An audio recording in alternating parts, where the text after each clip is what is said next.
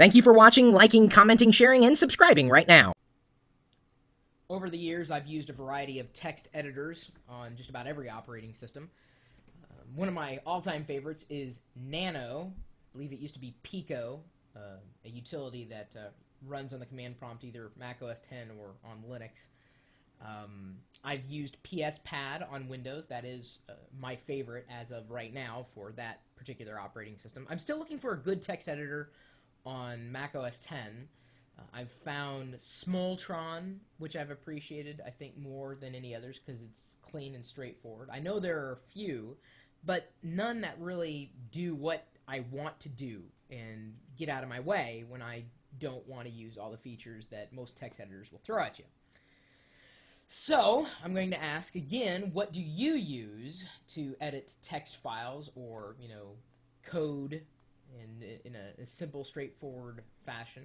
Some people recommended TextPad. I never liked it, though. I don't know. I'm kind of picky when it comes to text editors. I've got a text editor running right now. If you can see it. Can you see it here? It's right on my screen. You can see it, right?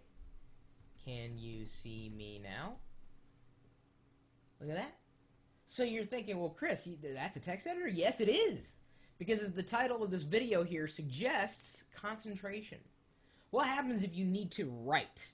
Well, you're probably doing it on the desktop. And if you're doing it on the desktop, there are a million things going on. So what you need to do is strip away everything else and just edit text. So, JDarkroom is a utility that will run cross-platform, Linux, Mac, Windows, doesn't matter. And when you launch it, you'll be prompted with something like this. I mean, it'll say, hey, you can hit, I think it's Control H, and then you can get the help document. Of course, I increased the font somewhat, and I can increase or decrease the font according to different keyboard shortcuts. Or just go back to editing this. I am editing without any kind of distraction. It's really simple, of course. A very stripped down text editor that lets me edit text. And that's just about it.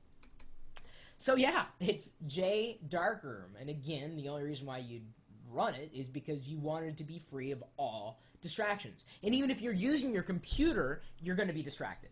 I mean, it's just inevitable. I mean, all those utilities are just a click away. The internet is not even a click away. It's just there.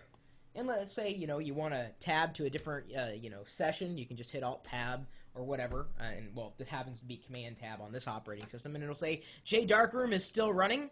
Click OK to switch back, which I will do. And I'm back to editing text. Select all. Here I go again. I'm starting over. And I tell you, this is quite refreshing.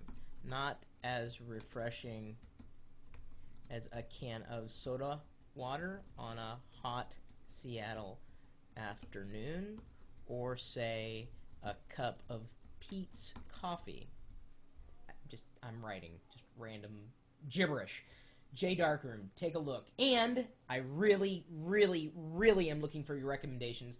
I'd prefer not to pay for a text editor, but if I have to, I will. I'm looking for the uber fast, most configurable, very easy to use, straightforward, clean, as in not a junky UI. Doesn't get any cleaner than this. Of course, this is really stripped down. It's just pretty much for editing text.